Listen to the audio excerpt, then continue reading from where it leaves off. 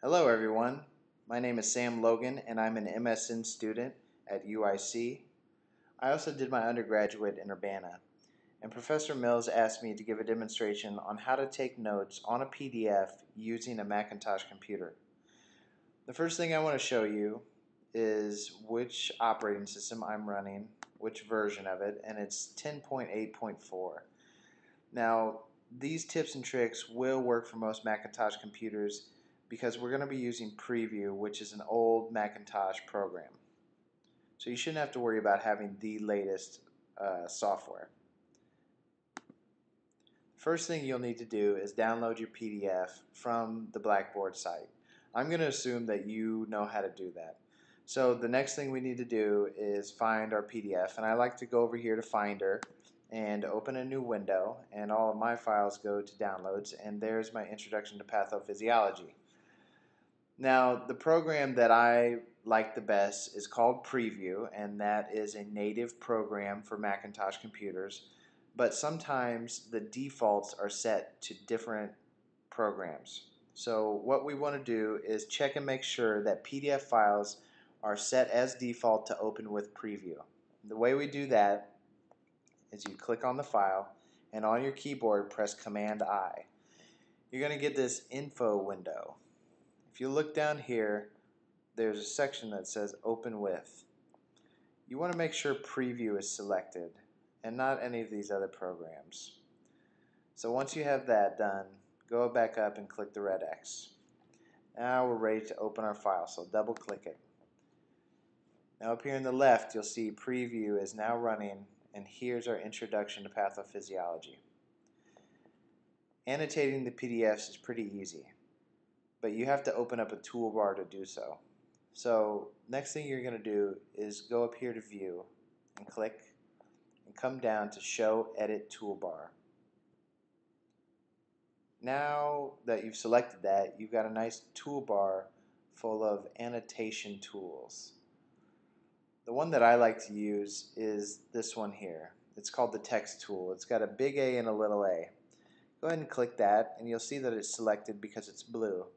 And now your cursor is across. You can put this cursor anywhere on the document and just start typing. I like to keep it in these lines here, or sometimes fill in pieces of the slide.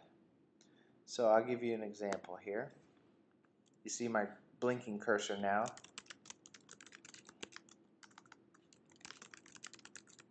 And now I can type in the document. If you keep typing, it'll run all the way to the edge of the paper and even off. So as you're going along, you need to hit return once in a while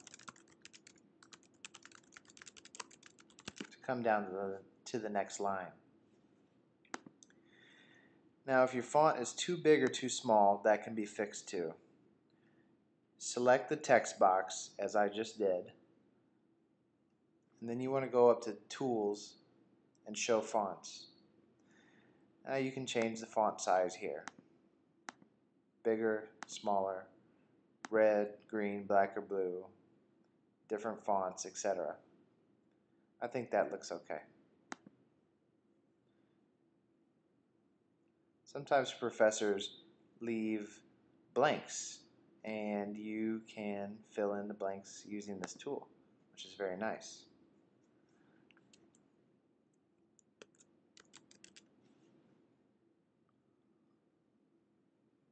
Another tool that I like to use is the circle tool. So if you select this and you see that it's blue now, click and drag, still holding the click, and you can highlight a slide. This is useful if maybe Professor Mills says, know this slide, or forget this slide, or any other sort of coding that you want to put on it. You could just breeze through your PDFs and see the circled slides and know that that means something special to you.